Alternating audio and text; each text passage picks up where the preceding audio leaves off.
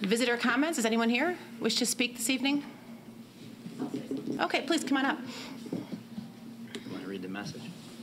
I have a small paragraph to read before you start. The Board of Education welcomes and encourages the participation of its citizens in the business of the school district. There are 2 points in the meeting where visitor statements are scheduled. Citizens are welcome to raise questions or make comments at either one. Comments will be limited to 3 minutes per individual and cannot be combined.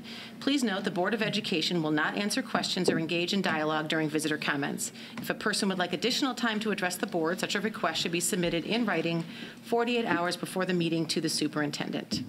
With that being said, please. Lisa, I'll put my hand up when it's like 2:30, okay? Okay.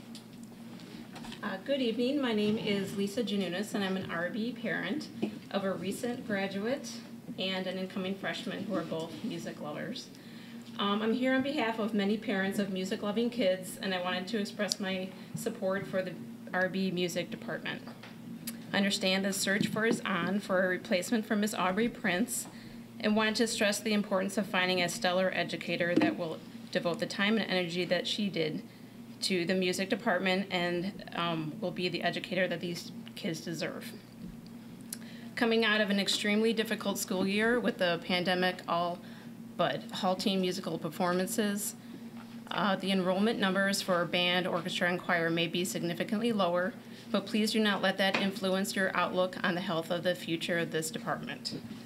Arts and music education is so important to the growth and development of young minds. Neuroscientists have found strong links between arts education and cognitive development, thinking, problem solving, understanding concepts, and info processing. Plus, it provides a mental break in their day, forcing them to use the other side of their brains for a while.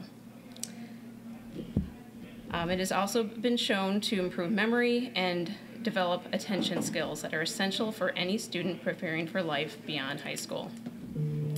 Many of us loved Miss Prince and will miss her and know that filling her shoes will be a monumental task for this RB administration.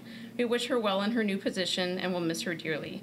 I only want to express my hope that you'll consider all the artsy musical kids wavering on whether or not to pursue music at the next level and continue to support and provide funding for a strong and healthy music department for years to come. Thank you. Thank you, Lisa. Thank you. Are there any additional visitor comments? I would encourage Lisa, you and anyone else to please stay for the superintendent remarks as well. I think it'll address some issues.